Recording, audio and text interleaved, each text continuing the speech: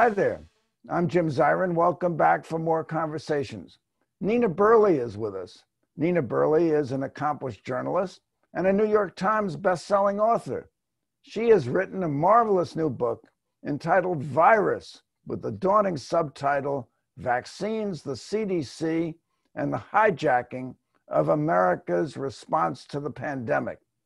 In the book, she explores official malfeasance, conspiracy theories, and the contempt for science that we've all witnessed during the past chaotic year.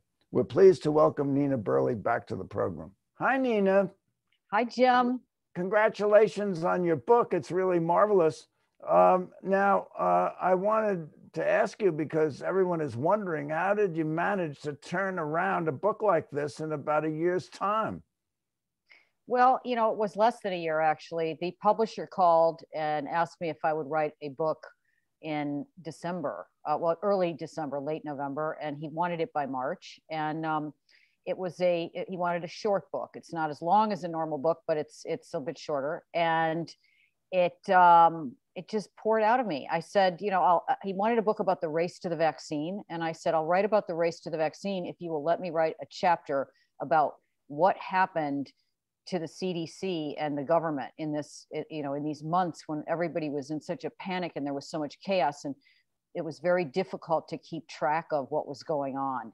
So it just poured out of me. I mean, I'd been thinking about it for months, as you probably were, and everybody else, looking at what happened. And I thought, somebody needs to sit down and write down what happened and how it happened. And because I had covered the Trump administration, as you know, for 5 years for Newsweek, and have covered politics for many years before that, I felt that I understood what the sort of foundations were behind the decision-making that led to this appearance of utter chaos, which I don't believe was what was going on. I think there was deliberation behind a lot of what we thought was utter chaos. Well, I think your book starts with the history of pandemics, and maybe we can talk a little bit about that. I guess you start with the Black Plague in Europe in the Middle Ages, the bubonic plague. Now, that was found in rats and then spread by fleas. Is there any similarity between the response to the Black Plague in the Middle Ages, social distancing, and the like, and what we've recently seen? I mean, there are 50 million dead in Europe as a result of the Black Plague. Yes, there are similarities, and when we went into lockdown in March of 2020, we were lucky to have this place in the country, and we came up to the country. Our kids were sent home from school, and we didn't want to stay in the apartment, so we were up here, and I have a big library. You can see it behind me. I'm an English major, so I had all the books from grad school, and one of them was Daniel Defoe's Journal of the Plague Year. And that book is about a plague that struck London in the late 17th century. The similarities are astonishing, actually, because this was, 300 years ago. They didn't have antibiotics. They didn't have any of the things that we have, and yet the similar behavior. We're several hundred years later. We have not changed. We still relied on quack cures. We looked to conspiracy theories for explanations of what was going on. People resisted lockdowns. People went running through the streets and had to be collared and sent back to their homes after months in lockdown. The rich fled the cities, the poor stayed and died. Many, many things about disease epidemics has not changed in hundreds of years. And I think that this is that our generation, even though we have the internet and we have antibiotics and we have hospitals and we have ambulances and we have airplanes and we have nuclear medicine, the human reaction is the same, because really for millennia, until about 200 years ago, Jim, we were helpless. utterly helpless against these types of diseases, infectious disease. We're utterly helpless. You were only lucky if you didn't get it. And only about 200 some years ago did the first vaccine get invented, and a source of assistance began to develop, the platform of the vaccine, the attenuated virus vaccine, that really changed everything for the human race. So I think we're sort of conditioned to react the same way that our ancestors did. Let's move on to the Spanish flu of 1917. Now, it's interesting that it was called the Spanish flu because the first reported case was in Kansas. And there's a certain xenophobia attached to these pandemics. I mean, Trump called the coronavirus the China virus. Why is that? Nothing new about that either. You know, when the plague or when cholera would strike in Europe, it was always coming from somewhere else. It was always coming from Egypt, or the ships. If you go to these coastal towns in Europe, I was in Norway last year for a while. There's on the coast, all of these little towns have quarantine areas right near the where the ports were, because they would quarantine for 40 days. I mean, quarantina comes from the Italian word for 40. They would put people aside for 40 days. So it was always coming from somewhere else, and that's the mentality. And yes, of course, we had, the former administration was rather xenophobic, nativist, so they would say that, and they were in the, I would say, the xenophobic category already before this happened. But why they named the Spanish flu, I'm not clear on. I need to look that up, Jim, because I know I've heard that, and I don't actually understand why that was. Well, it was devastating. It claimed 50 to 100 million people worldwide, about 675,000 in the United States, compared with COVID, 3.2 million in the world and almost 590,000 in the US. And in World War I, the Spanish flu accounted for half of the battlefield deaths. And one of the victims was Trump's own grandmother. But the Spanish flu seems to have been buried in the dustbin of history. Mm-hmm. That's true. Spanish flu killed his grandfather, actually, Trump. His grandmother went on to found the Trump Organization, which is a whole fascinating little tidbit. And of course, he never mentions that when he was presiding over this crisis. And he never, a normal compassionate person would say, yes, I understand, my grandfather actually died of one of these things, but he didn't look back. The family didn't look back. But that's not sort of a Trumpian aberrance. The whole society did not look back. And I've actually written a little bit about this more recently, that the forgetting of the pandemic of 1918, 1919 is a really interesting phenomenon that we need to look at now, because what we don't want to do is forget about it. We don't want to forget what this was like, because it'll happen again and again, and we need to remember and take lessons from it. So why did people look away from it? There are many possible theories. One is that the deaths by virus are not like deaths by in wartime. So soldiers get commemorated, people who die in battle get commemorated, but if you die of a virus, you can't say that person died for a reason. You're just unlucky. So we don't like to think about those things. And I think that's one reason we don't look back on it and commemorate it. And we should, because one of the things that we need to be really mindful of in the society that we're not, especially in the last years when we become so anti-expert, so anti-PhD, so DIY, so make America great again, like grandpa was, everything was good then. It's not. That the advances of medical science are amazing, remarkable. And this vaccine that people are still refusing to take, the mRNA vaccine, is a completely new platform. It is built on a generation of new kind of science that's nuclear, looking inside the genetics, the genetic science that is at the base of this is remarkable. It's a milestone in medicine, and it's going to change the way that vaccines are done. It can change the way it's going to change the way certain illnesses are treated. And we're so spoiled because our generation, anybody who's 70 or over, I mean, under, sorry, anybody who's 70 or under, born in, say, the mid 20th century and later, we are beneficiaries of enormous amounts of vaccines that changed the lifespan of Americans. Went from, in 1900, the lifespan of the average lifespan was 48 and 49. If you're born in 2019, your lifespan is 78 to 80, or 75 to 80, depending on your socioeconomic situation in this country.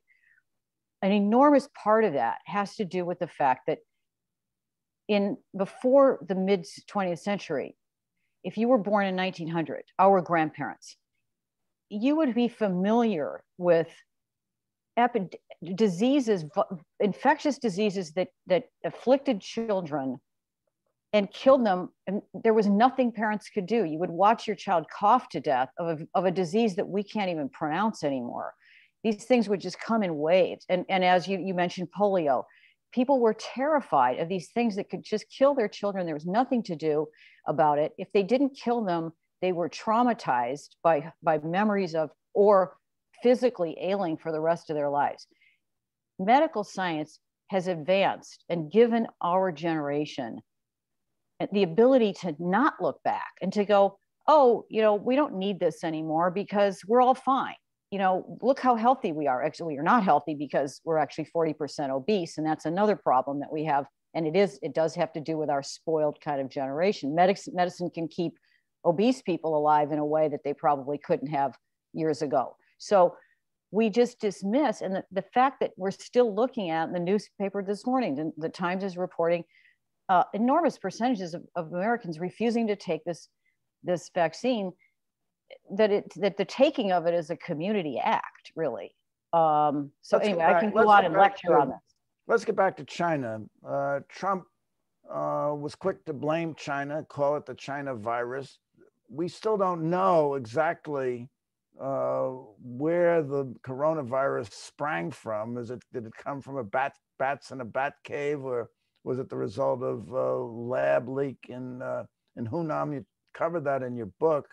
But isn't it true that China on January 10, 2020, posted on the internet the genetic DNA formula for the coronavirus, which COVID-19, which was essential for the development of the vaccine?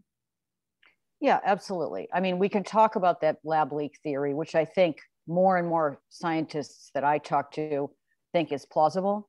But before we get to that, yes, they posted in January, early January, the genetic code of the virus. And within 3 days, American scientists had made the vaccine that we have now got. It's that fast. And that is an amazing milestone in medicine. And that the only reason that they weren't able to make it and put it in our arms earlier is that we had to test it. When you're going to vaccinate that many people, obviously it has to go through trial after trial. Normal times, it could have taken a decade to get it over the hump. But because the government said, we're lifting these rules, we're going to move forward. The thing that they did right in the previous administration was to throw this money at big pharma, at these 6 companies, and say, we will pay for it if it doesn't work. You are not going to get litigated against if it hurts people, and we'll buy it. And so the companies went forward and made it. Now that Pfizer wouldn't take the money. Pfizer didn't take because Pfizer didn't want to have the restrictions that were going to be applied by the United States government in terms of those tests. But Pfizer did then cut a deal for almost $2 billion. I mean, that's why we have so much Pfizer here. They cut the deal in the summer. They just didn't take that upfront money. Let's talk about the anti-vax movement. We, of course, have had bad experiences with vaccines in the past, but the theory of those vaccines was to inject people with live virus. And if you inject too much, they get the disease. If you inject too little, it's ineffective. This is a totally different approach, isn't it? Totally different. At least Moderna and Pfizer. Yes, the mRNA vaccines are completely different. That's why they are a landmark, a milestone in medicine. They're a completely different platform. All the vaccines that came before it, including the 15 that we give to babies in this country, are based on that vaccine that was invented in the late 1700s, where they took cowpox, a weaker version of smallpox, and started putting it into people, and they understood if it doesn't kill, the concept, as I write about, the concept was if it doesn't kill you, it makes you stronger. But I mean, obviously they weren't trying to kill people, but all of the vaccines, all the developments of the vaccines over these 100 or so years when they were really making them in the 20th century, all of them are accompanied with side effects, accidents. Originally they would test them on themselves or their own children, these inventors. And in fact, the Russians, I just was listening to this podcast, the Russians did that just now with their Sputnik vaccine. The scientists injected themselves. The accidents, the problems with them, the risks, the side effects, it's always kind of a boomerang, or not a boomerang, sort of an elastic kind of, there's an advance and then there's a pullback because people see, you hear somebody got sick or somebody didn't react well to it. And you see that happening here, except that in this case, these vaccines, as far as I know, the mRNAs have not had any kind of extreme side effects such as the other ones, the J&J and the AstraZeneca, which are still kind of like the former platform because they are using an actual biological agent, this type of a virus that they've manipulated, but it is a virus, whereas the mRNA is completely synthetic. It is created by putting some proteins together, making it look like the coronavirus spike, and then putting it inside a lipid, and then the lipid gets past your body's defenses, and then it tells your cells, if you see something that looks like this, defend yourself. And then that little messenger just goes away. It's not part of your body anymore. So it makes the antibodies. It's an amazing milestone. And I think the people who are resisting this now are, there are many different types of anti-vaxxers, Jim, right? You have low information people, you have people who have reasons to be suspicious of medicine, like, African Americans with the Tuskegee experiment. You don't put that in my arm. I don't know what that is. Then you have, people in my community who are, educated and super organic. And they're, as one of my sources said, chemophobic. They're chemophobic. If it's not natural, I don't want it in my body. Okay, well, that's all dizzying. But let's just get down to Trump's response, because the subtitle of your book includes the hijacking of America's response to the pandemic. You write, at every decision point, those in the Trump regime chose ideology over compassion, politics over science, opportunism over competence. How was the response hijacked? Well, two major ways, two pillars of the Trump administration were evangelical Christian white Americans who got him elected and needed to be paid back. That's one pillar. And the other are this sort of anti-state, libertarian, extreme free marketeers, right? And those were the pillars, not the rabble, which everybody likes to talk about, but those were the pillars of his political power. So the first thing he did when he got into office in 2016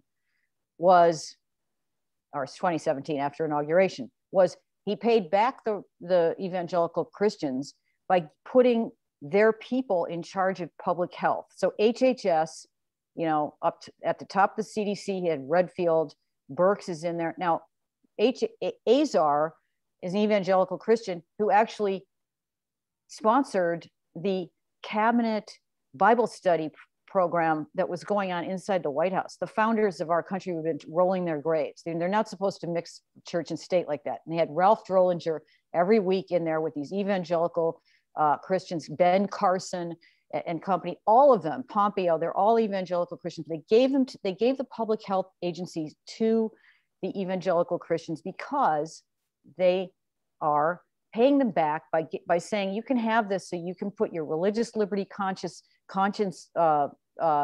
projects in there. You can support pharmacists and others who don't want to work with women who need contraception or transgender issues or LGBTQ. And you can morally police people through public health. Emblematic is that he put Pence in charge of the whole thing. Pence was anti-science. His whole history in Indiana was anti-science. He put Pence in charge of the coronavirus task force. And yes, the testing, okay, so the testing was the WHO originally in January or February had a test, a model, and they said, you want this? Nope, we're not going to take your test. That has to do with xenophobia and the resistance to for the United States to be involved with any of these, the UN. Well, Trump said, I like the numbers low. He liked the numbers low. They didn't want the test. They didn't want to test people. And if you didn't test people, you weren't going to know where it was. And of course, it was all over before they even got the tests to people who were already in New York City, where it was just afoot. Everybody had it. What about the big lie? Everyone who wants a test can get one. Yeah, the big lie. I mean, I opened the book with this scene of him, at the CDC on March 6th, announcing with Azar standing next to him and Redfield, who, by the way, is also an evangelical Christian, and this other, and Kelly Loeffler back there trying to get a photo op with him. And he's saying, anybody can get a test. 4 million tests are going to be released next week. Everybody in that room on the official side knew that was a total lie. The press was sitting there writing it down, taking it down, and that's, so that's the first thing. And we remember that. You and I and everybody who lived here in this country remembered that in March, they were saying this, and anybody who wanted to get one could not get one. You couldn't go and get one, and we knew we couldn't get one. So that was the first big lie. And then the second thing. What about the junk science, hydroxychloroquine and taking bleach and the thing about the hydroxychloroquine and that they were able to get the FDA to approve that right away for emergency use when the whole medical community was like, I don't think so, not quite, we're not sure about that. They were able to move very quickly. They moved that bureaucracy very quickly, yet they weren't able to move the bureaucracy very quickly when they needed to get those tests fixed, which the CDC had bollocksed up. So they didn't do that when they needed it, but they could do it when they wanted to. So that's the evangelical Christian side of it, and the health agencies, and then of course the other side is the pandemic profiteering, the chaos. Well, chaos capitalism. There's chaos, and chaos there's opportunity, and all of these, it was no bid contracts. They're never going to figure out where all that money went. What about Trump's politicization? Wear a mask and you're a liberal. You don't get it. Well, that again, there was a problem early on with the doctors and the WHO. They said, no, you don't need the masks. And then they pivoted. So big mistake on the medical side, because then you had every single person who didn't want to wear one had a reason to say, well, they didn't know what they were talking about. They changed their minds. But yes, Trump politicized it. So, you and I walking around in masks, if I went across the river to Pennsylvania, where I live in the summer, it was like wearing a Biden sign on your face. Are we prepared in your view? Well, if another pandemic comes within the next year or two, yes, we're prepared, because we clearly are going to not forget this. But are we going to forget it the way we forgot the 1919 flu? I tend to think that it's possible we won't, because this is, again, technology has enabled us to, unlike any other pandemic in history, to witness in real time that this is a species-wide event. It's happening to everyone all over the world, and we can see the suffering on our little handheld screens anytime we want to. So we understand that this is happening to all of us, and that we're vulnerable in this way. And I think that memory will stick. But again, like the 1919 situation, as soon as it was over, people just want to turn around and go forward and forget about this horrible stuff. So I don't know. Okay, so we've come to the end, and I have a question for you, Nina Burleigh. And the question is, if the Trump administration had acted reasonably to combat the virus, how many lives, in your estimation, would have been saved? This is not my estimation. Deborah Birx, his own medical advisor, has said, since she's not in the administration anymore, that hundreds of thousands of lives would have been saved. Hundreds of thousands. Hundreds of thousands of American lives. If this was all avoidable. This is the richest country in the world, filled with experts, and they just dispensed with that and went forward, as I said, for their own gain. All avoidable. So Nina Burleigh, thank you so much for coming by. This has been absolutely marvelous. Thank you for coming by. Tune in next week for more conversations. I'm Jim Zirin. Take care, be well, be safe, and all the best.